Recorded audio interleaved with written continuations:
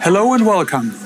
In this video we will show you the process and evaluation of the generator voltage test type, also known as back EMF. This test provides information about the winding quality, the magnetic circuit, the number of pole pairs and the winding sequence.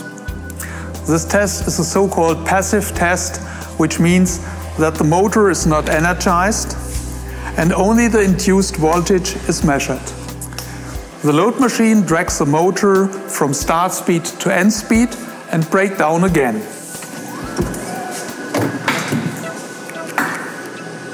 We configure for this test some kind of metadata, like the command for this testing, the project ID, the serial number of the device under test.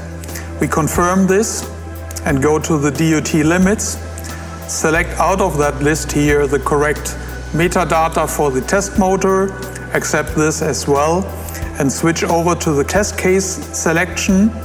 Go here to the test back EMF, test number 11, and select out of that list the right parameter set for the test motor.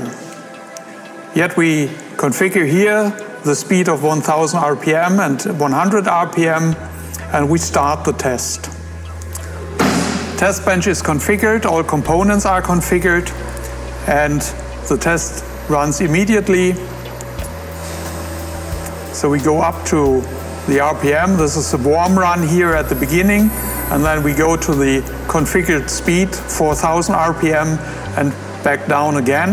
A very short test, something about 20-25 seconds, and the test is finished. We see here the measurement path where we find all the measurement data. We can open that path by clicking here, finding all data as well as the report PDF, which opens and gives you on the first page an orientation with the analysis of the motor, the measured data here, and on the second page the timeline for the measurements.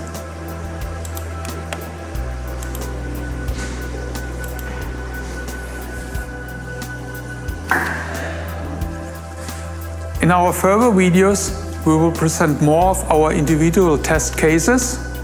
Thank you for your attention and goodbye.